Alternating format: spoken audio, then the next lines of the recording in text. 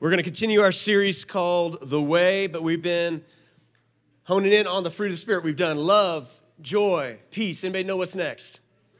Patience. How many of you guys know anyone who could use more patience? Anybody know anyone? Let's start there. Just that you know someone. All right. How many of you guys know someone who causes you to need more patience? Anybody just want to be so bold? Okay. And so we're going to be hanging out talking about patience today. And if you don't like that word patience, because I could kind of feel that resistance, you know? If you don't like that word patience, let me give you the New King James Version of the word. Ready? Long suffering. All right, so here's long suffering definition. Having or showing patience in spite of troubles, especially those caused by other people.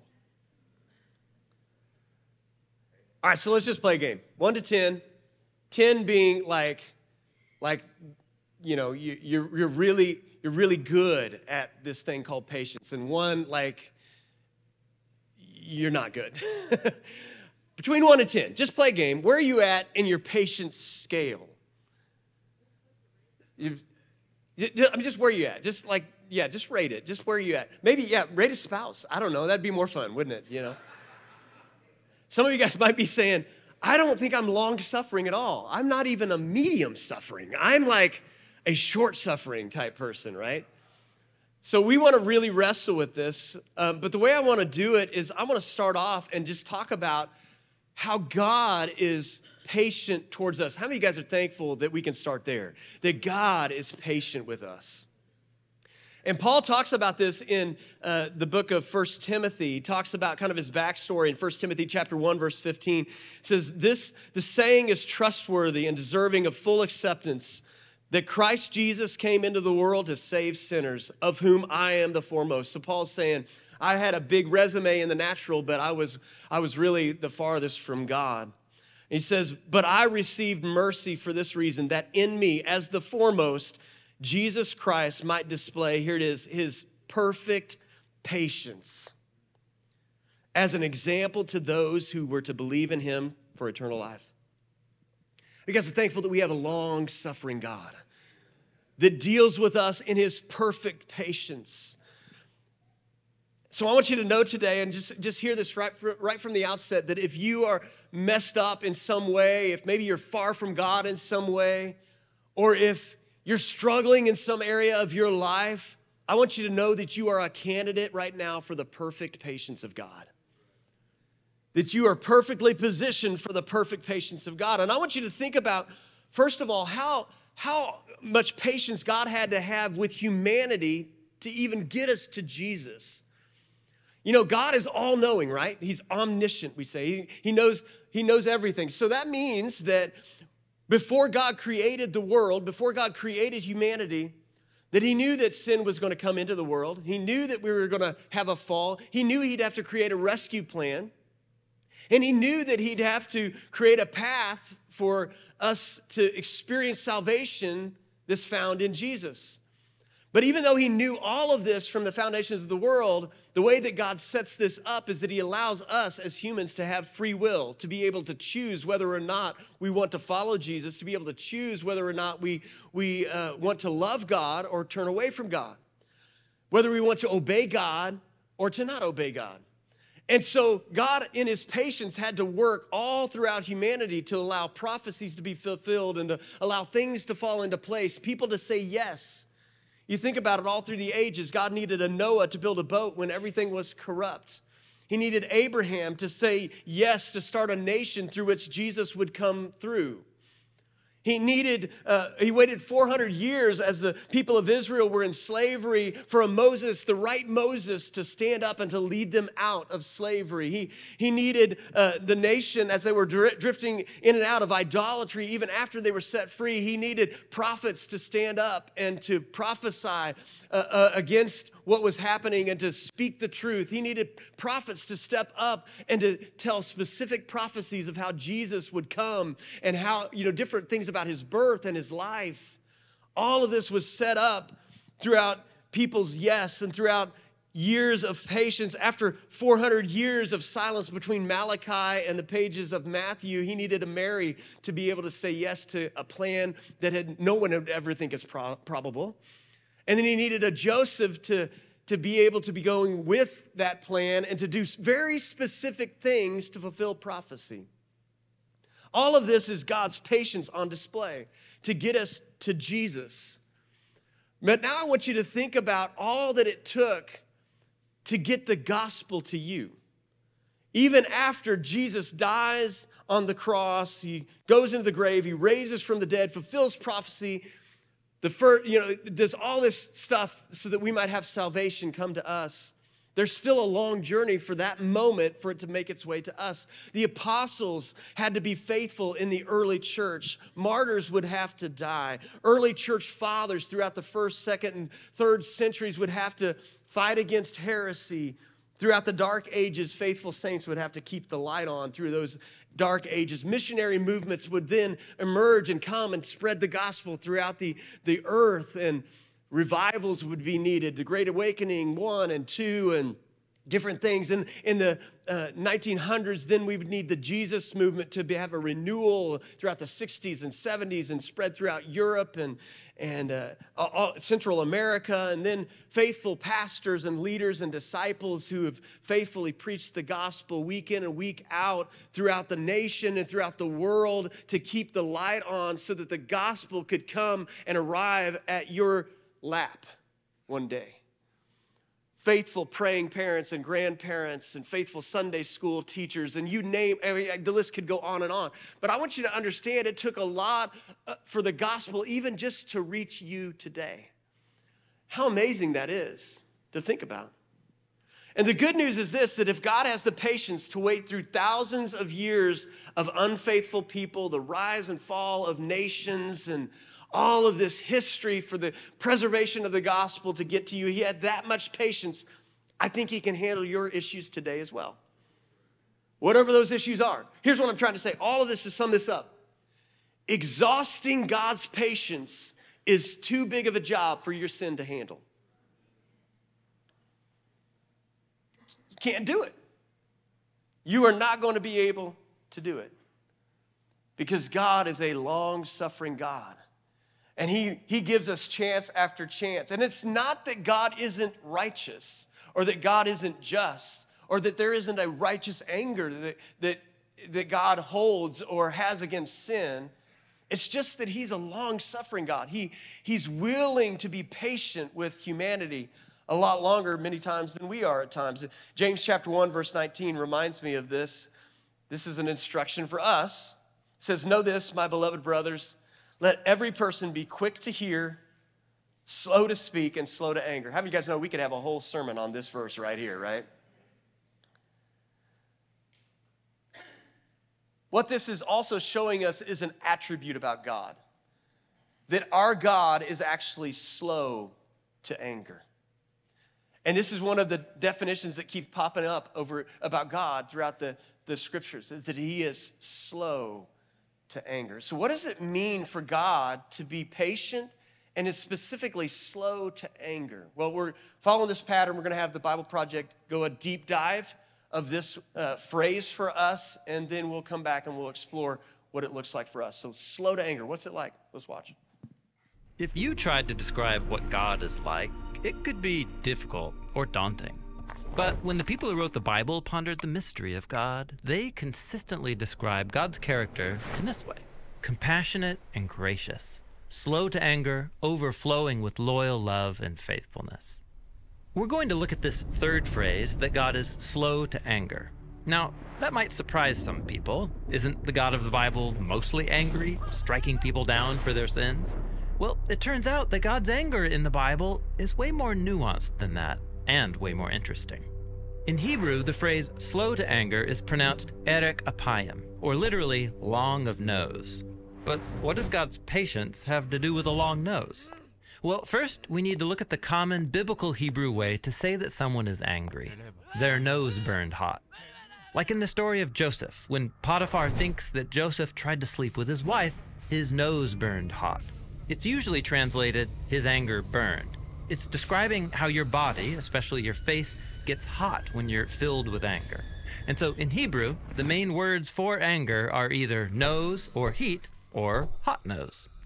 This is why a patient person is called long of nose. It takes a long time for their nose to get hot. Like in the biblical proverb, a person's wisdom is their long nose. That is, their slow anger. Now, in the Bible, God gets angry numerous times, but God doesn't have a nose or get hot. These are metaphors, using our experience of hot anger to describe how God feels when he witnesses human evil. Just like you would get angry if you saw a child being bullied on the playground, so God gets angry when humans oppress each other and ruin his world. In the Bible, God's anger is an expression of his justice and his love for the world. But he's slow to anger, which means he gives people lots of time to change.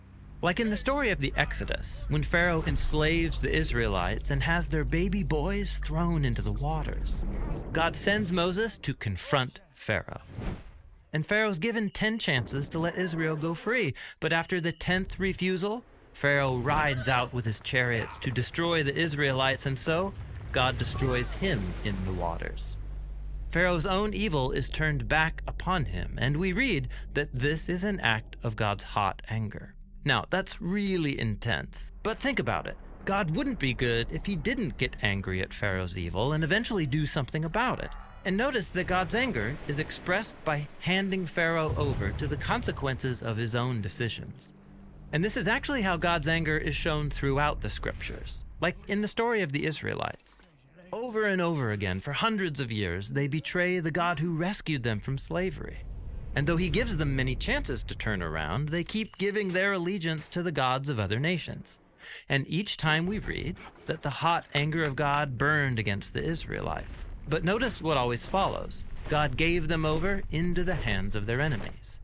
Israel wanted to serve the gods of other nations, and so God, in his just anger, gives them what they want, as those nations circle back and defeat Israel. This is similar to what the Apostle Paul says in his letter to the Romans. He says God's anger is being revealed against human evil, and then 3 times he says what that looks like. God hands people over to their destructive desires and decisions, even if it leads to death. But Paul also says God is patient, giving people time to come to their senses and change. Because remember, God's anger is a response to human evil, and it's based on a deeper character trait, his compassion and his loyal love. God is not content to let people sit in their own self-destruction. In the Bible, God's on a mission to rescue. This is why Jesus said that he was going to Jerusalem to die, as a demonstration of God's love for his enemies. He would stand in the place of his people who were choosing self-destruction and take the consequences of their decisions upon himself. In Jesus' life, death, and resurrection, we see God's anger at evil and his love for people working together to provide forgiveness and life for a humanity lost in self-ruin. So God's anger in the Bible is really important, but it's not the end of the story. When God is angry and brings justice, it's because he's good. And he's extremely patient, working out his plan to restore people to his love. And that's what it means to say that God is slow to anger.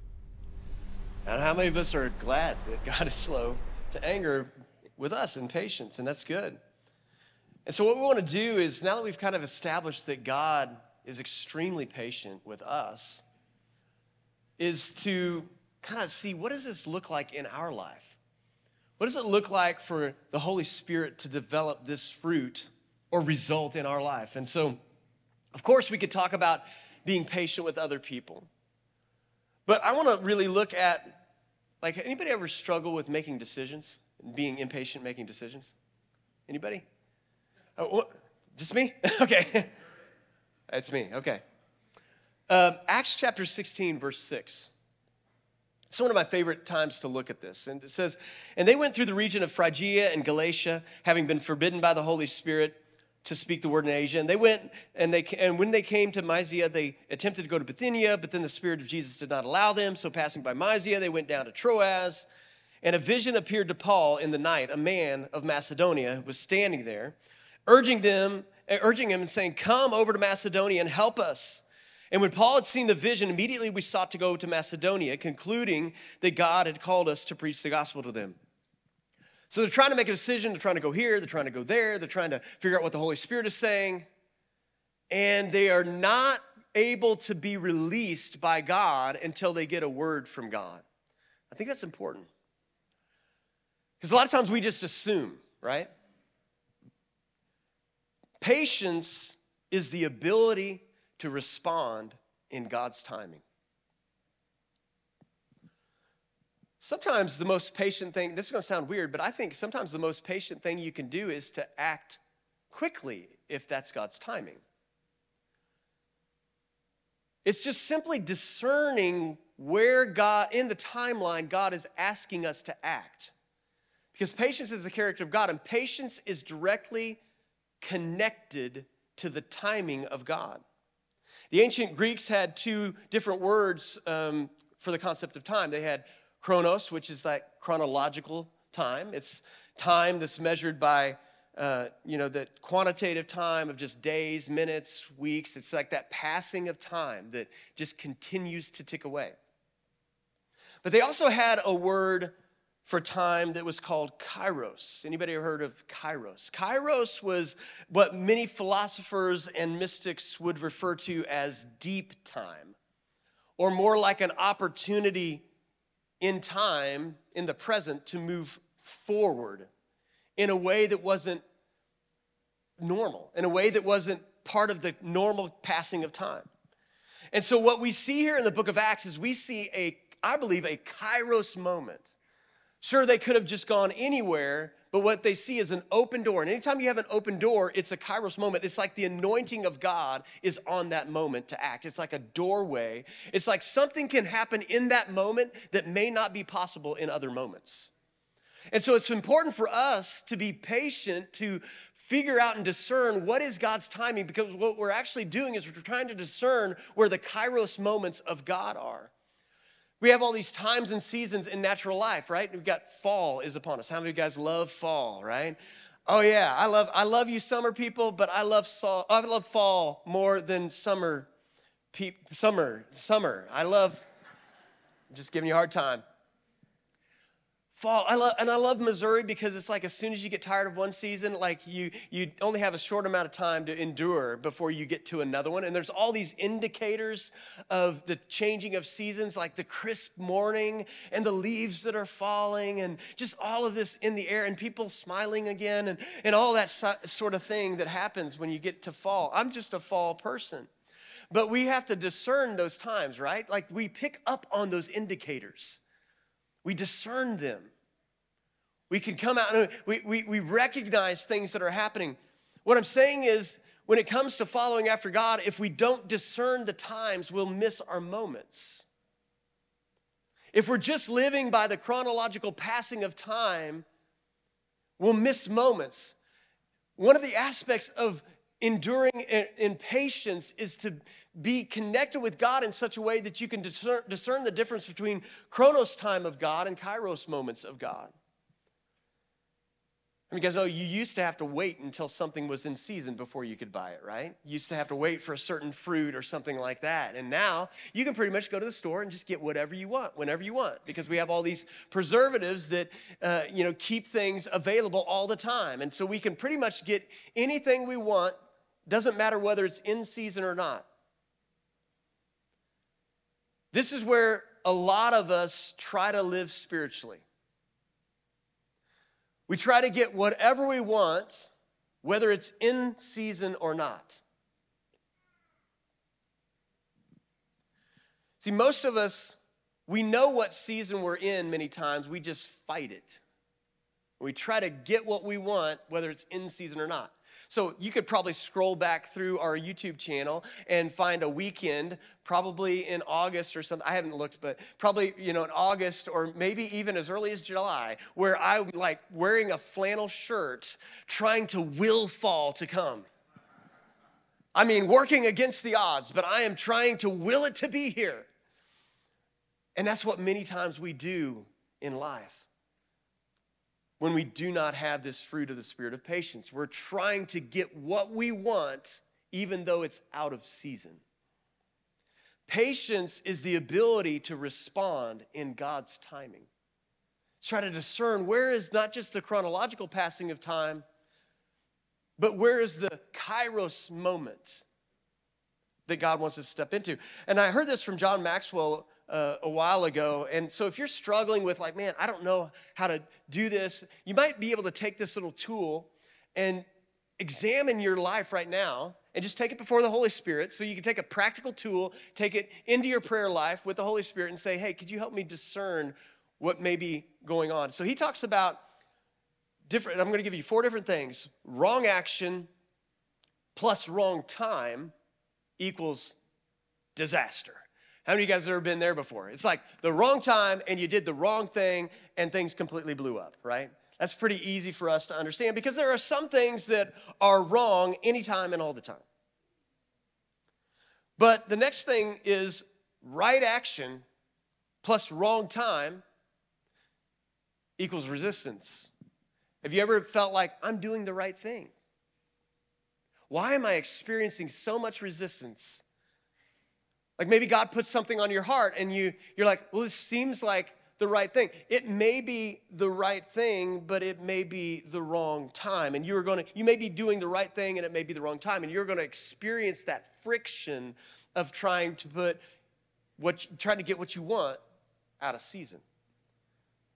The next one is wrong action at the right time. So it is the right time, but you're doing the wrong thing and you end up making mistakes. What I'm saying is what worked in one season may not work in the next season. Too many of us, we try to do life by memory or by repetition instead of by revelation. And so we end up going into one season and we try to replicate what happened the last one because it worked then, but now we're in a new season and it's the right time, but we're doing the wrong thing. We're trying to replicate instead of have revelation. And the last one, of course, is right action plus right time equals success. So what we're doing is we're getting connected with God in God's timeline, taking that before the whole, and not just assuming that we know what's going to happen. We're going to connect our timeline with God's timeline. And that's one of the areas we struggle with making decisions. How about another area? Does anybody ever struggle with trying to figure out what your priorities should be in a certain season? Like, what should I emphasize? What does God want me to focus on? Here's the next thought about patience. Patience makes space for what's important instead of what is urgent. So it not only responds in God's timing, but it creates a space for us to be able to be present with God enough to allow what's important to rise up above those things that are screaming in our ear that are so urgent all the time. If you want to stay on mission for God, the key to staying on mission is to actually narrow your options. The more options you have, the less clarity you have. Some of us right now, we're trying to keep all options on the table because it makes us feel good. Instead of creating some space, clearing out things that we know we should not have in our life. We know we should not be spending our time on. We know, but yet it makes us feel good to have those options. Listen, if you have decided to live for Jesus, you've already narrowed your options, by the way. You've already said, okay, I'm doing this, but I'm not doing that, or at least that's the way it should be. But that's the key to living on mission. If you want to look back at your life and say, man, I'm happy with what I gave my life to, you have to give yourself fewer options. You have to take off the table some things that maybe somebody else that you know has on the table. You might have to get with God and say, I've got to clear out some of this space here. Just because it's right for them does not mean it's right for me. But patience, it takes patience to create the space for what's important instead of what's just urgent. Because it's not just even about doing important things. It's about doing what's most important for you. It's about doing what's most important that God has called you to do, because you can make a case that everything's important, couldn't you? I mean, of course, especially if it's urgent, we can try to make a case for it. And so I gave you that John Maxwell grid. I heard this next thing from Dave Ramsey. He may have got it from someplace else, but he talks about it this way in 4 different quadrants. And you might take this with you before the Holy Spirit in your prayer time and say, is there anything I need to look at here? Quadrant 1 is this. They are things that are important and they're urgent. It's like you know they should be focused on, and they're necessary now. Quadrant 2 are things that are important, but they're not urgent. I could just get to them anytime, but they're important things. But it's not like there's something that it feels like it has to be done now, but they are very important. Quadrant 3 are urgent things that are saying, do it now. It's just not important. And then the last one is things that are not urgent and they're not important. So what I want you to see about this grid is the first quadrant, if you're trying to discern, man, where do I put my emphasis? Where do I put my time? This one should be easy. This is an easy decision. It's like you know it's important and it's urgent. Let's get after it, man. That should be easy. And I know we still struggle with this, but if you can identify things in your life right now, like let me just say, even just spending time with God daily, that's important and it's urgent. It's something we need to do every day, and it's very important. Like those are easy things to start building your life upon. But there are other very specific things that we know it's important and it's urgent. It should be easy. The last one, quadrant 4, things that are not urgent and not important, that should be easy too. It's like, it's not urgent, it's not important. Get this out of my life. And yet, how many of us, we struggle with things that we just keep in our life that are not urgent and not important, and we waste our time on? This is an easy one, just to go home and make a list of things you know. Let's just get it out of my life. Let's just move on from it. It's the two middle ones that are tricky. Things that are important but not urgent. It's easy for us to dismiss or to delay something that is important. It's not urgent. It's not screaming at you to do right now. This is where spiritual maturity has to come in, where we get with God and say, God, what are those things that are important, but they're not vying for my attention right now, and move them up the list. And then to quadrant 3 is things that are urgent but not important, because how many of us, we end up spending our time on the urgent things because they're louder than everything else. Right now, some of us, we are distracted because we are spending our time on urgent things, but not important things.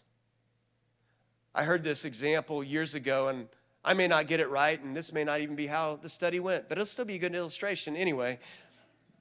But no, I heard this, these sociologists wanted to do a study and try to figure out why people don't take the time to do good things and help people. And so this wasn't a scientific study. It was just kind of a social experiment. And so they went to Bible school students, and they thought, oh, what better group of people? Let's just test them out. And they got a class of 10 of those students together.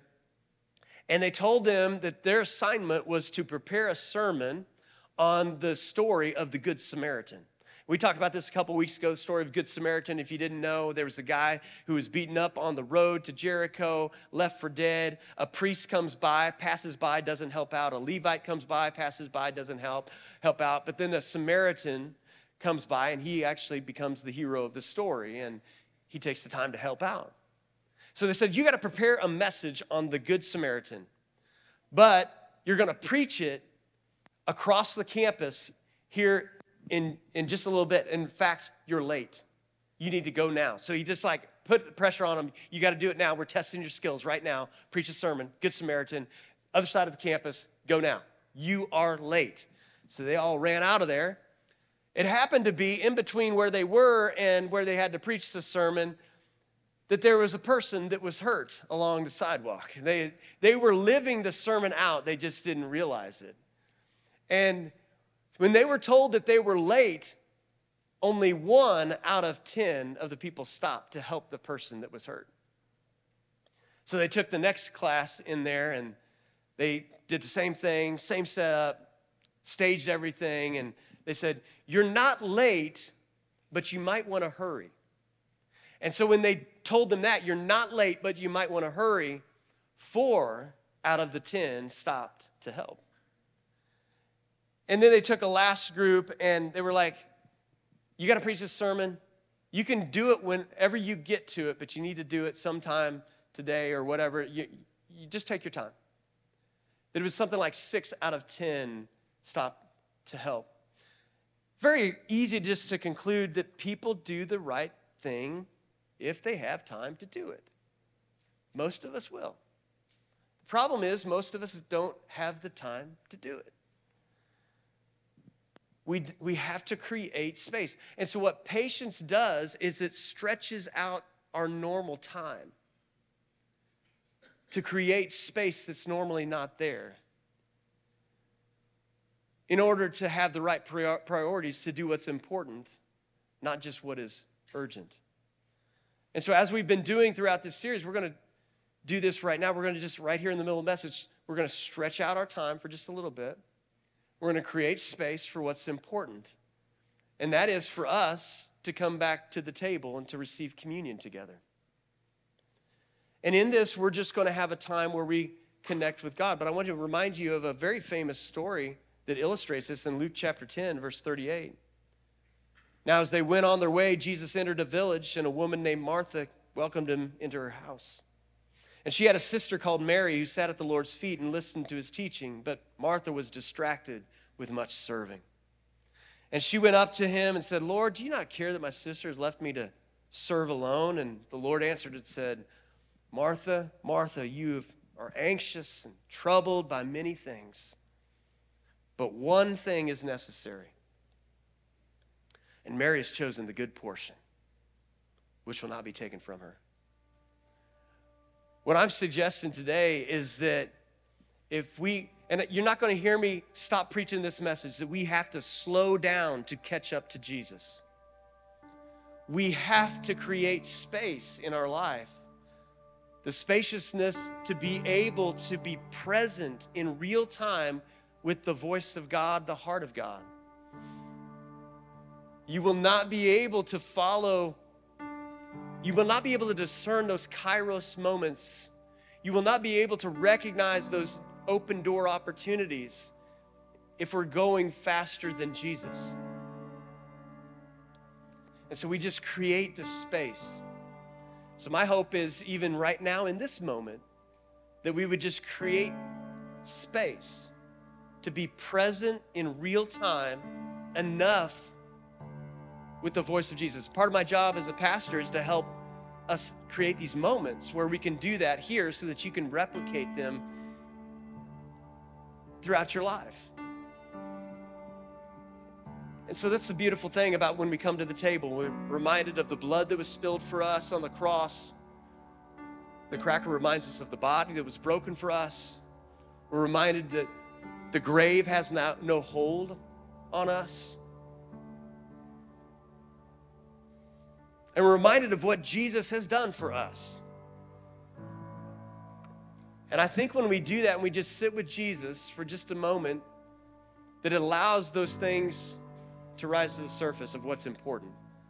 So if nothing else, just coming back to the table reminds us of what's most important. That we need to reorient our life, everything around Jesus. And so that's what we're going to do right now. We're going to take the elements, tables in back, tables in front, take it back to our seat. During this song, have a moment with Jesus. Listen to the words of this song even as you're having that moment, and allow God just to breathe new life into you. Lord, we come to the table today and Lord, we want to slow down enough to realize that you are a God who's slowing down too. You are slow to anger. You are patient with us. Lord, we want to slow down and stretch out time enough to be able to discern what you're doing on the inside of us, to be present to the work of the Holy Spirit. Lord, would you remind us of those things that we need to be reminded of that are most important? The good portion. Lord, we know it starts with you. So we take this time right now to have a moment with you in Jesus' name. Amen. Let's come.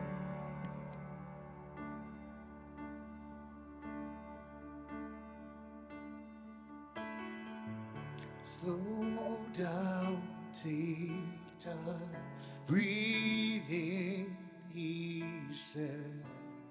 He'd reveal what's to come.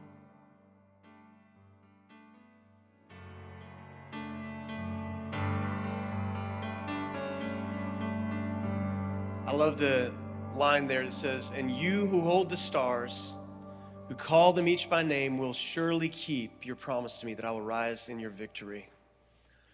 I think sometimes one of the areas that we struggle in is that endurance, that holding on part, right? Like when you got a promise from God, or maybe when God has put something on your heart, to hold on to that, you know, that patience, that patient endurance as the Bible talks about it. Does anybody struggle with that endurance? Maybe you've got a promise right now or something you're praying for. This one's for you. This last one's for you. If you've got something you're holding on to, you're struggling with it. I was reminded of the story of Daniel. You know, Daniel, he's getting ready to be, all he is just being faithful. He's just serving God. Long story short, he was set up and he gets thrown into a den of lions, okay? So that's where we find ourselves in Daniel 6:16. Then the king commanded, and Daniel was brought and cast into the den of lions. The king declared to Daniel, may your God, whom you serve continually, deliver you. And a stone was brought and laid on the mouth of the den, and the king sealed it with his own signet and with the signet of his lords, that nothing might be changed concerning Daniel. That's a pretty dead end, isn't it? I mean, that's like, if you didn't know anything about the story, if this was the first time you heard that story, and this is what you read, how many of you guys could be pretty safe to make a conclusion how that's going to end, right? In fact, the story says that nothing might be changed concerning Daniel. I always like to imagine it as if the scene, like if we had a snapshot of that scene and we see the den of the hungry lions and Daniel midair, like being thrown in and like the stone ready to be put over it. And he's just like, and we get just a snapshot picture of that moment. We could make a conclusion about how that's going to end, right? Aren't you glad, though, that stories have a beginning, a middle, and an end? And in the natural, how that story would have a beginning, a middle, and an end is totally different when you add God into the mix. And that the ending is different with God. And so many of us right now, you may be in that snapshot moment where it's like, you've got a promise, but it doesn't look like that's the ending that's going to happen. And if we had a snapshot of your moment, we could probably come to some pretty safe, natural conclusions about how that's going to end. But if you have a promise from God, here's what I want you to hear today. Patience feeds on promises, not snapshots. Patience feeds on the promises of God, not the snapshots of your current moment. You will not endure in patience if all you look at is the snapshot. We've got to get our eyes back on the promises and off of this snapshot of where things currently are. See, Satan's job is to get us into wrong thinking. His job is to try to get us only living in that snapshot moment, where that's all we see, so that we start making conclusions about how the story is going to end. And if all you're looking at a snapshot is right now, that's where you're going to live. That's where your mind is going to live. That's where your imagination is going to go. That's where you're going to come up with all the conclusions in the natural, because there's a snapshot in the moment. So here's a question for you right now. Will I prejudge my future based on a snapshot of my present? Or maybe I could put it in a different way. Am I prejudging my future because of the snapshot of my present? You will not patiently endure unless you get a hold of the promises of God. See, some of us need to get a hold of the promises of God again. We need to remind ourselves, as I say, reservations determine the destination. When you make a reservation on a flight somewhere, you are predetermining where you're going to end up. Way before you get on the plane, you've already paid the money, but that because you paid the money and you have a ticket, that means most likely you're going to end up where that ticket says, right? That's the way it is. Some of us have got reservations to natural endings instead of God endings. My hunch is that's where you'll end up. It's not that God won't intervene. It's just that there's so many things along the way where we just need to patiently endure. Some of us need to get hold of the promises of God again and reset our reservation to a God destination. We've got to look back again at the promises of God and the faithfulness of God and remind ourselves. We were talking about this in our real life group the other night about, how we can get into the what ifs. Like, man, what if this happens? And what if that happens? And what if that's wrong? And what if that goes bad? And what if? I always like to turn it around instead of like a what if, what if this bad thing happens? I always like to turn it around and say, well, what if God? Like to use my faith imagination to say, what if God comes through? What if God were to do this? What if God's promises are true? What if God is the God of faithfulness? What if God is a God who comes through on his promises? We've got to get a hold of the promises of God again. Why do we get impatient with the promises?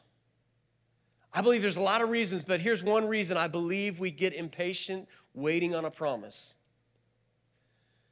Because there's a temptation to make an idol out of what we're waiting for instead of worshiping who we're waiting on. When we make an idol out of the thing or the whatever we're waiting for, we start to only see that. And then we start to see all the reasons why that is not sufficient, or that's not going to happen, or that has many problems with it. But come on. If you keep your eyes on Jesus, this thing over here is pretty small, isn't it? So we've got to reset the promises of God in our heart. Patience and promises are connected. We tend to think it's only faith and promises are connected, but no, patience and promises are connected. You have to patiently endure to see the promises. Hebrews chapter 6, verse 11. Last scripture here. It says, and we desire each one of you to show the same earnestness, to have the full assurance of hope to the end. This is patient endurance, so that you may not be sluggish, but be imitators of those who, watch this, through faith and patience inherit the promises. It's not just faith that inherits the promises. It's faith and patience.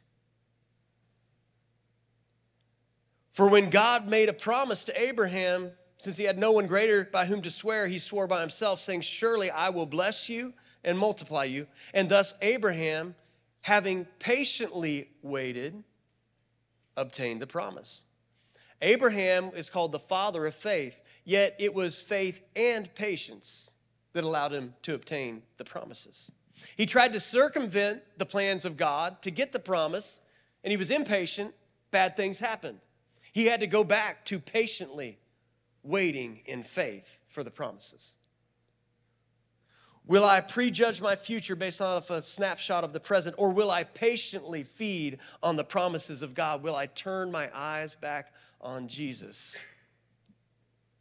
So as the worship team comes back up, let me just recap this for us today. If you struggle with patience towards other people, I want to remind you to remind yourself of how patient God is with you.